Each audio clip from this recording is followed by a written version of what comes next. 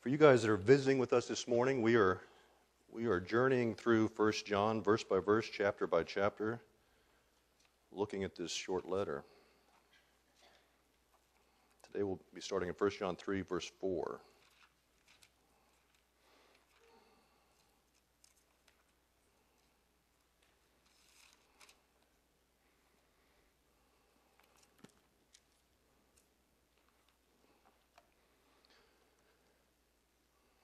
First John chapter 3, starting in verse 4. John tells us here, he says, whoever commits sin also commits lawlessness, and sin is lawlessness. And you know that he was manifested to take away our sins, and in him there is no sin. Whoever abides in him does not sin.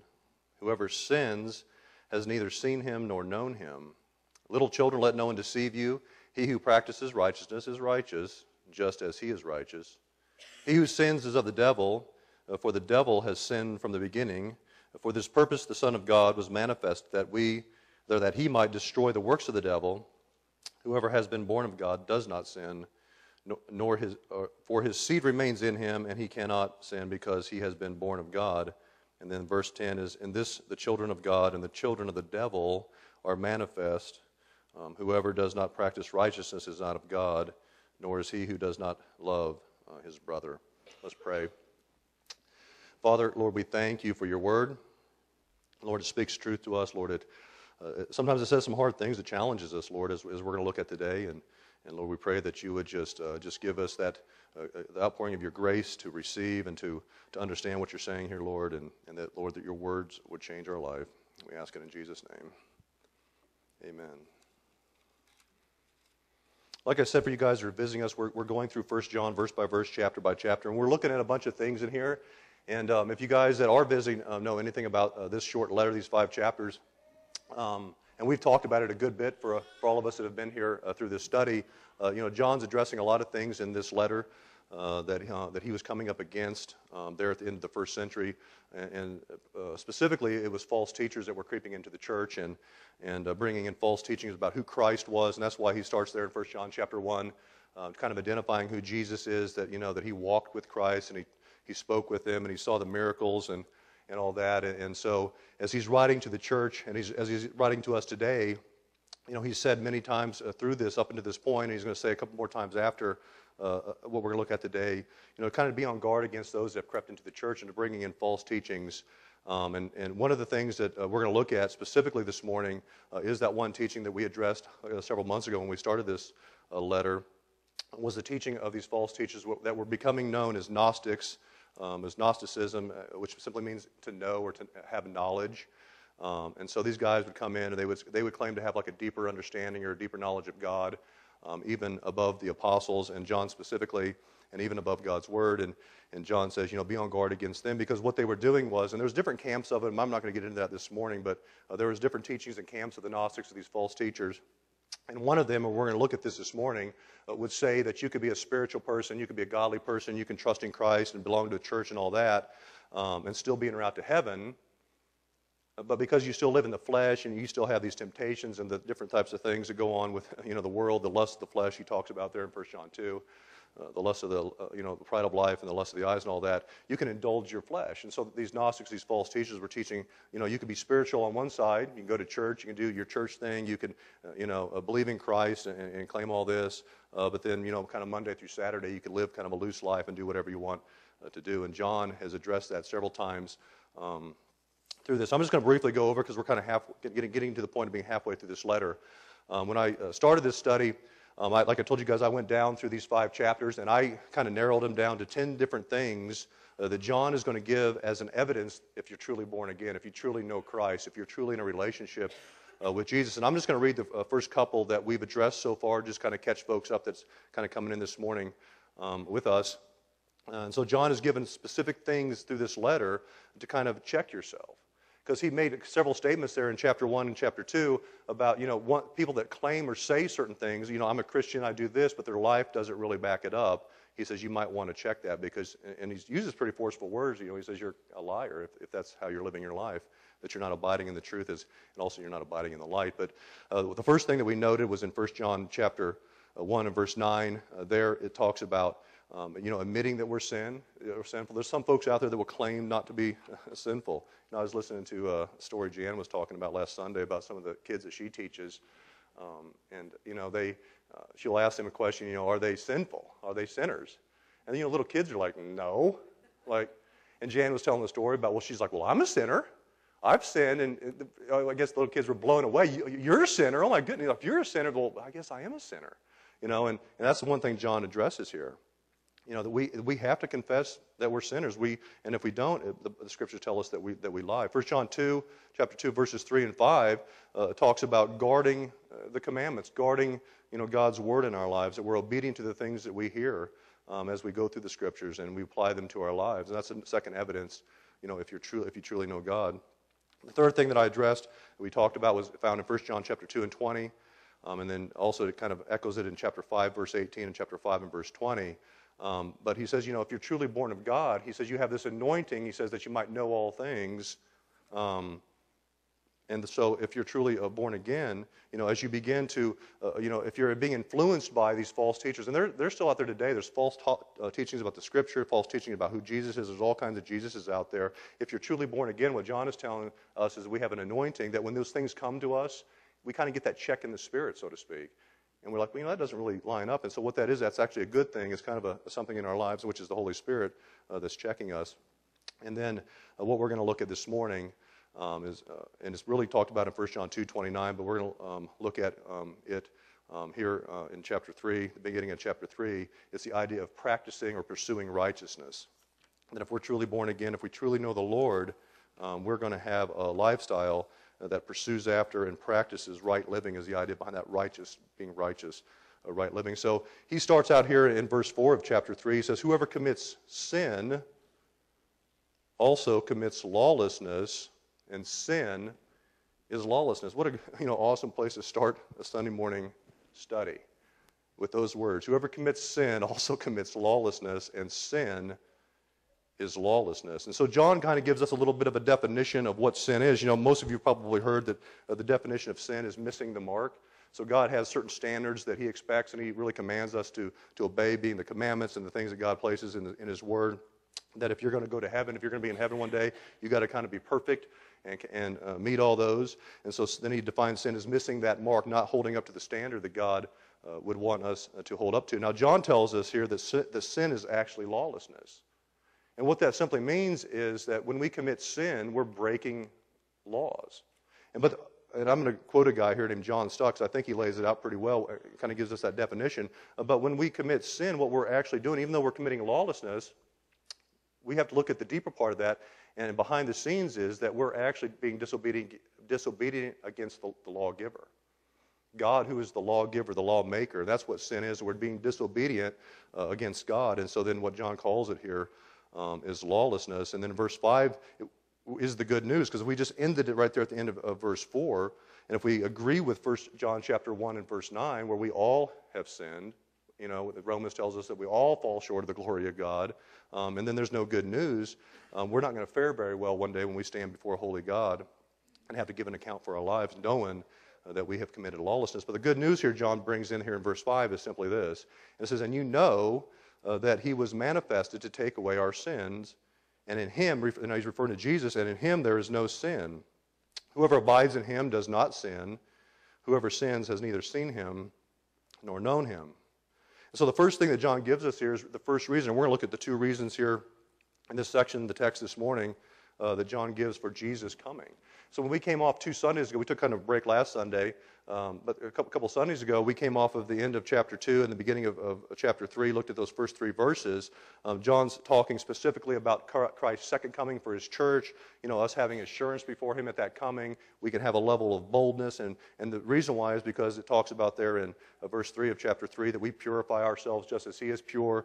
The end of chapter 2 talks about us practicing righteousness just as he is righteous. And when we live that kind of a lifestyle, when we live that way before the Lord, what John is telling us, then we can have this confidence or this assurance before him at his second coming. And now John is jumping back here in verse 5 and referring back to Jesus' first coming, not his second coming, that he was referring to just a couple verses prior. So now he's talking about the first time that Christ came. It says, and you know that he was manifest. That idea is openly being made known. He was revealed to us in the coming of Christ to take away our sins. And so that's the first reason that Jesus came, was to take away this lawlessness that we commit, this sin that we commit.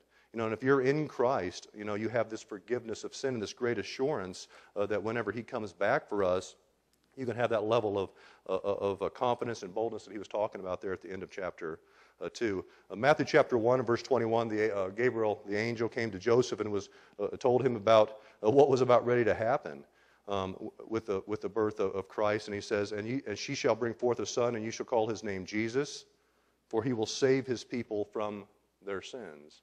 See, that's the purpose of Christ coming, to save his people, to save people from their sins, to have that ability then to have that forgiveness of sins, the very thing that John is talking about here in 1 John 3 and 5. And here's this quote that I like. I don't know if you guys are familiar with John Stott. He was a guy that wrote all kinds of commentaries, a pastor, really a great man of God. He talks about what sin looks like and what sin is in people's lives, and he says this. He says, we often fail in the battle against sin because we won't call it for what it is. Lawlessness, just like John is telling us here in 1 John. It's an offense against the great lawmaker, God. Instead, we say things like, well, if I've done anything wrong or mistakes were made and so forth, John tells us here, call it for what it is, sin and lawlessness. The first steps towards holy living is to recognize the true nature and wickedness of sin. You see, and so that's a problem, I think, a lot of times, even within the church, with me, with I'm sure you guys too sometimes, is getting caught up in those things, thinking, because I've been a Christian now for so many years or whatever, that you can't get caught up in sin. You can't get, well, I'm a Christian now, I don't really, sin, I'm forgiven, but we still have to deal with it, because when John writes this letter here, he's writing to Christians, and there at the end of chapter 1, he says, if we say that we have not sinned, we make him a liar, and the truth, and his word is not in us. He's writing to us.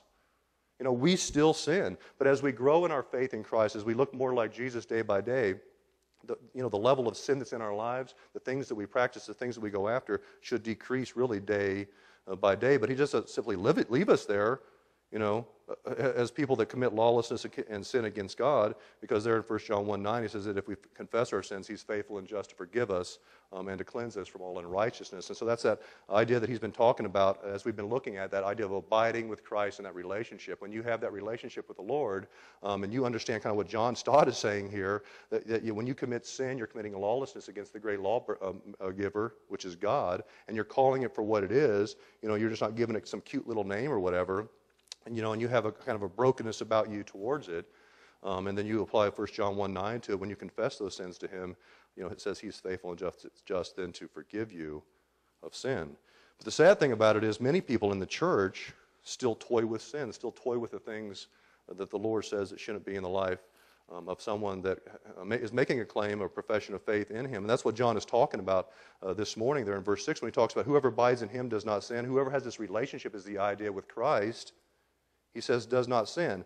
Now, if I just look at that and I don't think of anything else, I hold that verse right there. I don't think of anything else that he's saying, what the Bible says throughout the Scriptures, I would have really a feeling of condemnation on me. He who abides in him, if I'm claiming to have a relationship with Christ, it says I can't sin. But whoever sins has neither seen him nor known him. That's a kind of in-your-face type of a statement, because I sin every day, really. I don't do everything perfect. I don't measure up to what God's standard is that's given to us in the Word. But what that means is, whoever abides in him does not sin. The Greek word behind that simply means, it means a practice or a lifestyle of sin. So what it would mean, and I think I included another version up there that kind of lays it out. It says, no one who lives in him keeps on sinning. So the idea behind what John is saying here is that if you're a true child of God, there should be a mark in your life when you can separate from the time of your old days before Christ and the time that you came to Christ. You're born again, and your life is changed and it's renewed, and then the sin is differently. I can remember when I was in the military, I wasn't saved then. I was engaged in all kinds of things. I've been very upfront with you guys about my past, especially in my 20s. I used to have issues with alcohol and everything else. The things that kind of go on with people in the military. But I can remember, I was a church kid. I grew up in church, but I never knew Christ. And, I would, you'd get sick from drinking too much alcohol or whatever, and I'd find myself there, praying. That one time I pray, Lord, if you let me get better, if you make me feel better, I'll never drink again. I mean, who's ever said that? You don't have to raise your hands, but I'll raise my hand for some folks. But when I came to faith in Christ, I had no guilt about it. I had no there's no contrition, no brokenness when, during that time period, because I didn't know the Lord. But now, when I do things, I also was all front because I had an issue with profanity too in the military. And I haven't used it since I came to know Christ 17 years ago. Now if I slip up and say something like "dang," just, well, what have I done? I was like, well, then I don't even remember how I used to talk was crazy. But now, if I say that, in a way, I hurt myself, or I do something, or I slip up and I say something as silly as that word, there's something that comes over me, and what it is, it's God's Spirit now living in me, and so that's what John is saying here. Whoever sinned has never seen him or known him. If I truly know Christ, if I've truly seen Christ and the work of Christ in my life, I'm going to be purposing in my life, and kind of the title of what this message is pursuing righteousness or practicing righteousness. My heart's desire now is to be pleasing to the one who has been manifested, like John is saying here, to take away my sins. So that I can live with power, I can live in His grace, I can begin to know who He is, and know that the reason that Jesus came here was to take away our sins, you see. Well, if that's the reason that He went to the cross and died a brutal death, why would I want to engage in the things that He died for me? So if you're truly born again and you have that relationship with Him, we no longer abide in committing lawlessness or committing sin, and we do know Him. And so what John John has some hard things to say through this letter if you read the 5 chapters of this letter, because he really doesn't mince words. And we're going to look at it here in a little bit. You're either a child of God or you're a child of the devil. You're either abiding in light or you're abiding in darkness. You're either believing the truth or you're believing a lie. With John, there's no gray area. You're either on one side or on the other. And what he's saying here is there's this great life, there's this ability now to live this awesome life when you come to faith in Christ, knowing that He's forgiven you of your sins, giving you then great liberty then to live out your life for Him. Now I want to go down through and look at a section in Romans, because I think Paul addresses it well as he goes down through here. And a lot of times what he's going to do through here, he's going to ask questions where there's no answer, but you can hear the answer within the question about what it looks like, and what John is telling us here, what it looks like as a Christian, if you're purposely now engaging in sin. Paul says to examine yourself actually to see if you're in the faith, that we can't be living a life like that. And John challenges us here in the same way that Paul is going to challenge us here in Romans chapter 6. Now, I don't have the entire section, the whole chapter, so I've kind of just went down through it just to look at some of the things that Paul has to say when it comes to sin in the life of a believer. Romans chapter 6, starting in verse 1, it says this: "What shall we say then? Shall we continue in sin?" The idea is, should we continue to practice sin? Should we continue to abide in it? Continue to do the things that are lawless towards God? Shall we continue to sin in sin that God's grace may abound? Verse 2 says, "Certainly not." No, he says. "How shall we who died to sin live any longer in it?" And you can hear the answer there is we can't.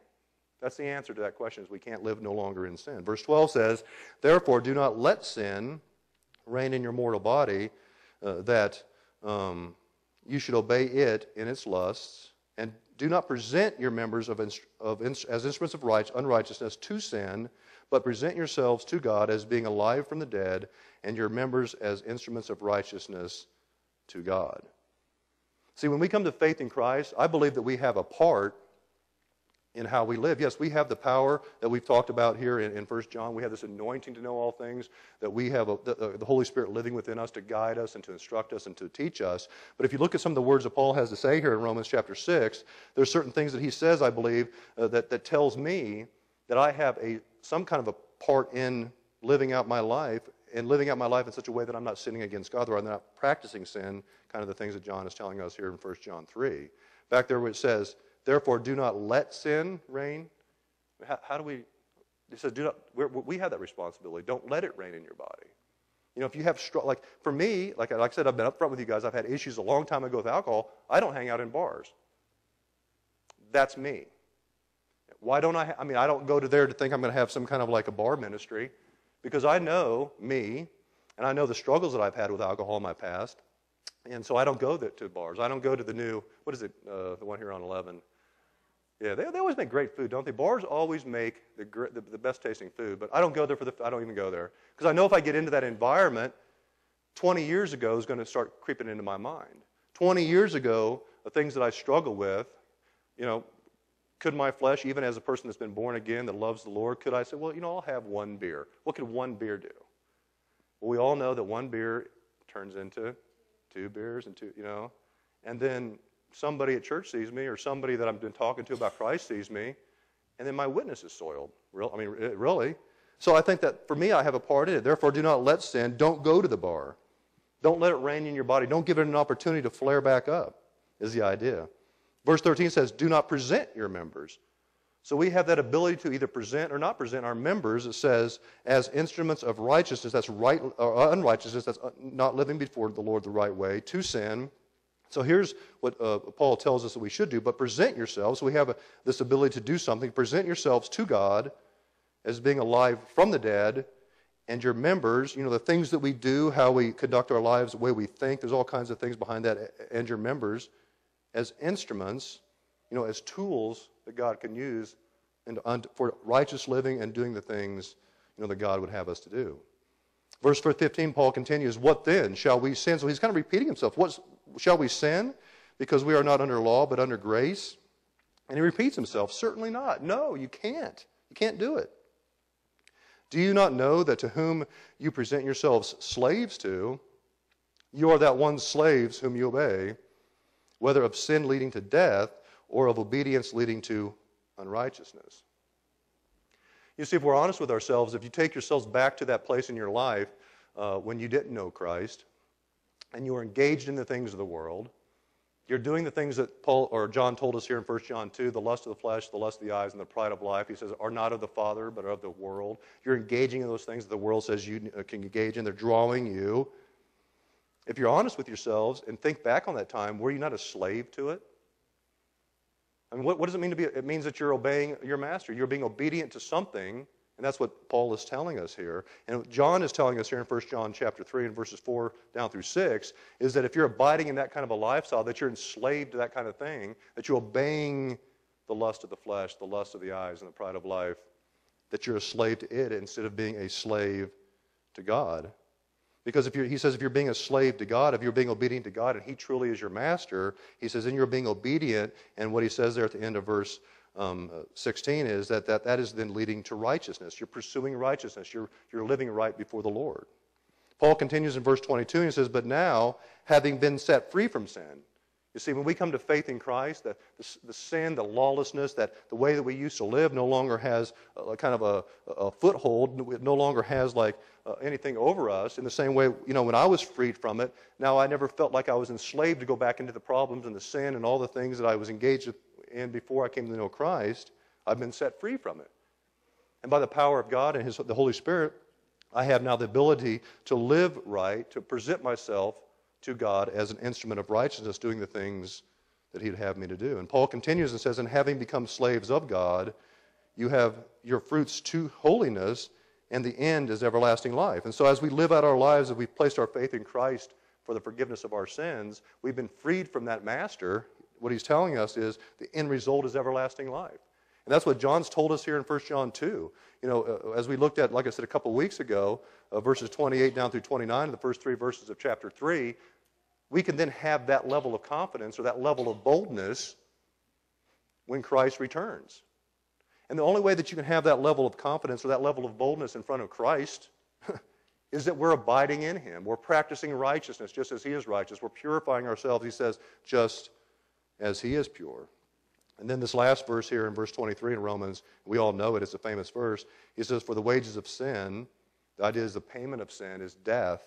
That's separation from God. That's hell is what he's talking about, because we're all going to die physically. For the wages of sin is death, but the gift of God is eternal life in Christ Jesus, our Lord. And so what Paul was telling us here is the very thing I believe that John is telling us here in this study as we're going through 1 John, because he talks about it a good bit through this letter, that, don't let these guys influence you. Don't let these Gnostics, these false teachers influence you with false teachings about how you could know Christ, you could be born again, you go to church, you do your thing, but Monday through Saturday you can live however you want to live. You can engage in whatever you want to engage in. John says, you're a liar and you're not practicing the truth. John has hard words to say, but I like hard words because the hard words, will penetrate our hearts. It makes us check what we're believing. It makes us check whom we've believed in. Am I believing in the one that John's telling me here that was manifested to take away my sins? Am I abiding in him? Am I living righteously? Am I pursuing righteousness? Am I practicing the things that God wants me to practice? Or am I the kind of person that Paul talked about there in Romans 6? What shall we say? Shall we sin or continue to sin that grace may abound? Certainly not. Am I the kind of person that, I'm saved and God's gracious, he's merciful, and, he's going to forgive me, and he does do those things, and he is merciful, and he is gracious. But we can't use God's grace and his mercy for, just, hey, I'm for a season of whatever I want to do. Because what it does is it begins to expose your heart for who you really serve. And so we're going to look down now and continue here in 1 John chapter 3 and look at, and like I said, John doesn't he's no gray area for John. It's either one way or the other. You're abiding with Christ or you're not. You're either walking in the light or you're walking in darkness. And he continues there in verse 7, and he says, little children, let no one deceive you. And I'm sure when he wrote those words, he had these Gnostics, these false teachers in mind. Don't let anyone deceive you. He who practices righteousness is righteous, just as he is righteous. So John's heart here is that we're not going to be deceived by people that are coming in. And back then, because of the nature of just what it was in the first century, they would have people moving about the churches. They would have, they call them itinerant ministers. They would move around, and some were good ones, and you'll see in actually 2 John and 3 John as well, but you see people moving around, and John would give instruction to accept these brothers, and they were good people. But in the same way, false teachers, these Gnostics, would get on the trail and do the same thing, because for them it was making money. Jude talks about them in the book of Jude a little bit. They're all about, it says, filling their bellies full, it says in there, taking advantage of what was good, and they would sneak along the trail, and they would bring in these false teachings about who God is. And he says, be careful. But today in 2015, what are the paths? What are the avenues that people can get into our lives in the technology, time that we live in TV, internet, books. I mean, there's all sorts of ways that we can watch things on TV. We can stream something on the internet or whatever, and there are a lot of false people out there. They're saying all kinds of things, but it doesn't line up with. We got God's word now settled. That we don't, if you don't know this and you begin to look at these things and don't check it against God's word, you could be found believing the things that John is coming against right here, against these ones that are deceiving them. And that's one of the things that he's addressing right here is don't believe these folks that are saying that you can have faith in Christ and all that, but live however you want. He says that doesn't go hand in hand. Because he says he who practices righteousness is righteous. And he just doesn't leave it there because it says just as he is righteous. See, that's the standard. It's not my standard. It's not. I don't follow Jim, even though we're to have fellowship with one another. But if I model myself after Jim, or if I model myself after Rick, I model myself after the wrong person. If you model yourself after me, you're modeling yourself after the wrong person. You see, it's about Christ. It's about learning more about Christ. It's about abiding in Jesus. And that's what this letter really is talking about, abiding in the one that was manifested to take away our sins, you see. But it's just as he. And he's made that a statement a couple times. Back in chapter 2 and in verse 6, it says, he who says he abides in him ought himself also to walk just as he walked. Chapter 3 and verse 3, we looked at a couple weeks ago, says, and everyone who has this hope in him purifies himself just as he is pure. You see, that's the standard that we have to live towards. That's the standard that we have to model our lives after is Christ. I need to look like Christ more and more. And now John's going to address here in verse 8, like I said, that idea of people that are either children of God or children of the devil. If you're practicing sin, if you're going after lawlessness, that you have no conscience about it. Oh yeah, I'm a Christian, but I can go ahead and do the things that, please me. John is pretty forceful here in verse 8, and he calls it out. He says, he who sins is of the devil. The idea of sinning, though, because I sinned, that's not what he's talking about. What he's talking about, that those words mean he who practices it. Like there's nothing, like you could easily go into it without even thinking about it. You can easily go into practicing sin and doing something that's against God, and there's no check in your spirit. That's what he's meaning by this. He who can continue that life, he who sins is of the devil, for the devil has sinned from the beginning. For this purpose, the Son of God was manifested, that he might destroy the works of the devil. So John now gives us the second reason. We looked at the first reason back there in verse 4. It says that he was manifested to take away our sins. So, and like I talked about there in Matthew 1:21, when the angel Gabriel came to Joseph and said, you know what, his name's going to be Jesus. He will save his people from his sins. That was the first reason that John gives us. The second reason now is that for this purpose, the Son of God, that Christ was manifested, was given to us, open and revealed is the idea behind that word, that he might destroy the works of the devil. Second reason. Who here knows that the devil is still alive and doing well?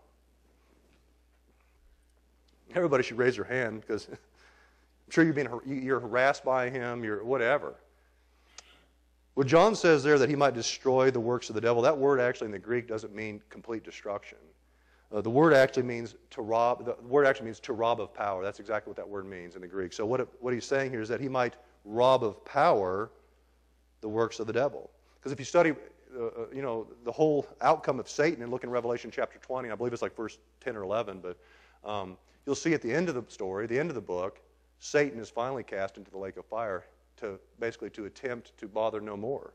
But for this time being, he still harasses us. He still bothers us. Peter tells us that he roams about like a lion, seeking whom he may devour.